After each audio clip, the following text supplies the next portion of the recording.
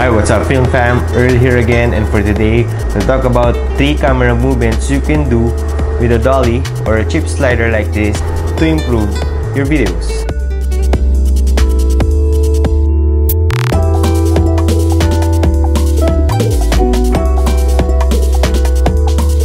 A camera dolly is a wheeled cart or similar device used in filmmaking to create smooth horizontal camera movements.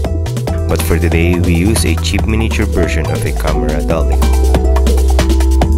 Here are the 3 basic camera movements you can do with the dolly. Dolly in and out. It is a horizontal movement which the dolly moves towards and away from the subject.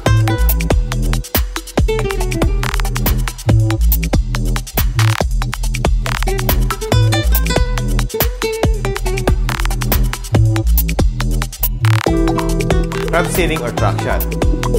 It is where the camera moves horizontally and parallel to the subject.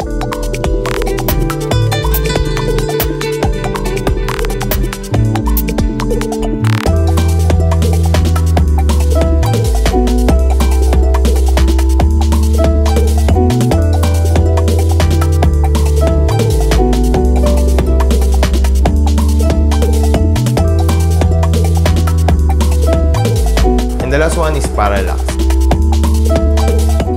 It is where the camera moves or orbit around the subject.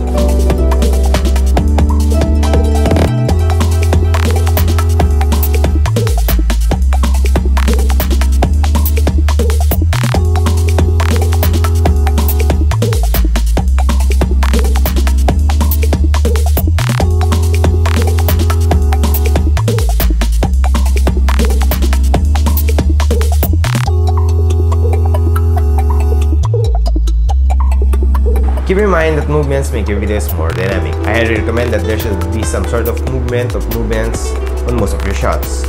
You can combine those 3 camera movements just like what I did in the start of this video. Before we end the video, let's do some shoutouts and read some comments from my previous video. First comment is Claire Sendin. Ang galing ng pagkaka-captured.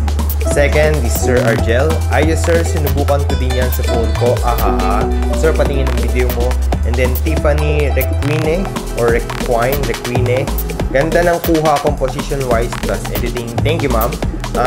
Miss Zen O. Wow, awesome video. I loved it. So yeah ma'am, thank you for showing your love. And Precious Princess Vlog. And her comment is, ang ganda naman ng pagka-video nyo po at pagka-edit. So ma'am, thank you for the comment. And that's about it. I hope you learned something from this video, especially on how to use dollies and sliders like this. Thank you for watching and see you on the next one. Peace!